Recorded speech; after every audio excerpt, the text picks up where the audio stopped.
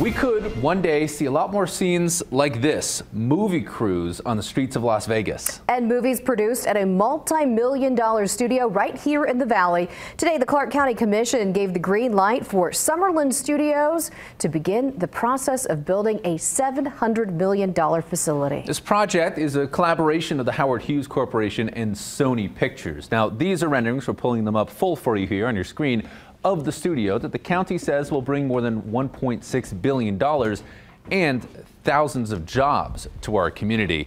The 500,000 square foot project will be near Southtown Center Drive and West Flamingo Road. And neighbors living near the studio site showed up at today's commission meeting. They raised concerns about the traffic that will be brought to the area. Flamingo is not an arterial street. West of Wallapai, Flamingo becomes a 35-mile-per-hour local road. Local roads provide limited mobility and are the primary access to residential areas, shops, and local business. A movie production studio is not a local business.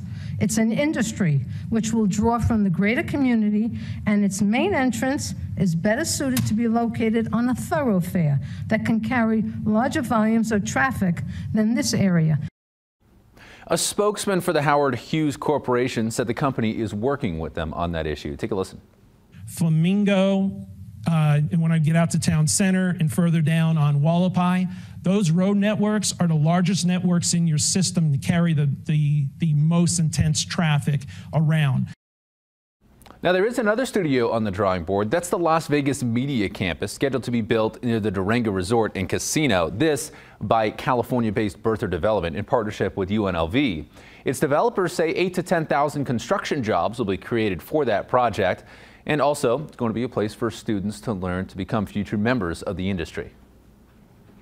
And the move to bring a movie studio to Summerlin will be huge for the area, helping to add another element to our already busy entertainment capital of the world.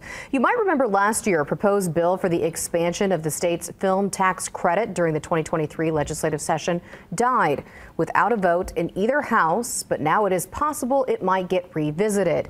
The bill was introduced by Senator Roberta Lang and was backed by actors Jeremy Renner and Mark Wahlberg. Fox 5 spoke with Wahlberg back when the bill was going through the legislature, and this is what he told us. I'm hoping to premiere my next film here and hoping to make lots of films here and move lots of studios and streamers and everybody here to create new jobs, new industry. I think it's got everything to offer, and it's just a matter of time. And according to a letter sent to members of the Senate in February, Lang says that she plans to make some changes to the proposal, including reducing the state's commitment from the proposed $190 million in annual tax credits over 20 years to $95 million annually over 17 years.